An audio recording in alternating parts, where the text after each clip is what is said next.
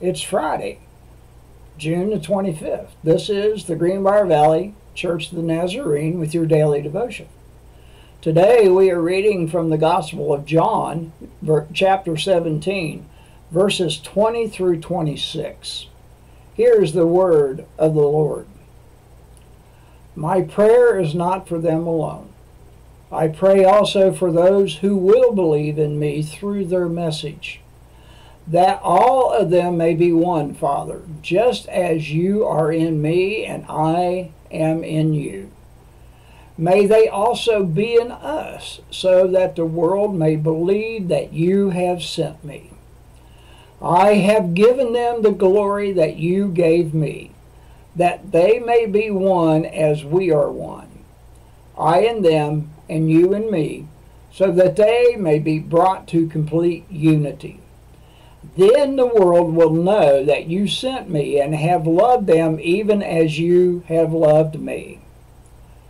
Father, I want those you have given me to be with me where I am and to see my glory, the glory you have given me because you loved me before creation of the world.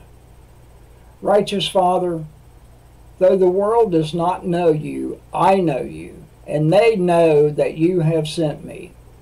I have made you known to them, and will continue to make you known in order that the love you have for me may be in them, and that I myself may be in them. And that is the word of the Lord. The title of the article today, Unity Brings Peace, by Carolyn Parsons. A mother watched her husband and son playing a video game. They were on opposite teams and trying to outscore the other. As the games went on, their smack talk and insults to each other were escalating. They were getting angry. When the game was over, they were upset with each other and in a foul mood. Excuse me. It wasn't pleasant to live with either one of them at that moment. Later, the mother noticed a change. The father and the son had decided to be on the same team instead of playing against each other. Their skills and effort were now joined in a common purpose instead of fighting each other. The change in attitude was remarkably better. What was the difference?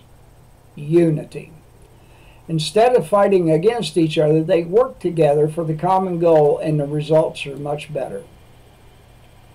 Jesus desired that the faithful would not fight against each other, but come together in unity, not only with each other, but also with God.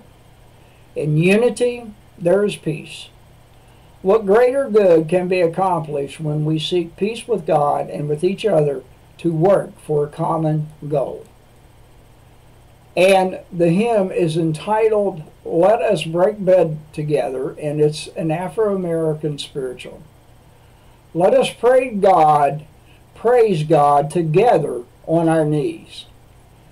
And from the book of Revelation, chapter 22, verse 17, let the one who is thirsty come, and let the one who wishes take the free gift of the water of life. And this is your daily devotion for Friday, June the 25th. Have a blessed day.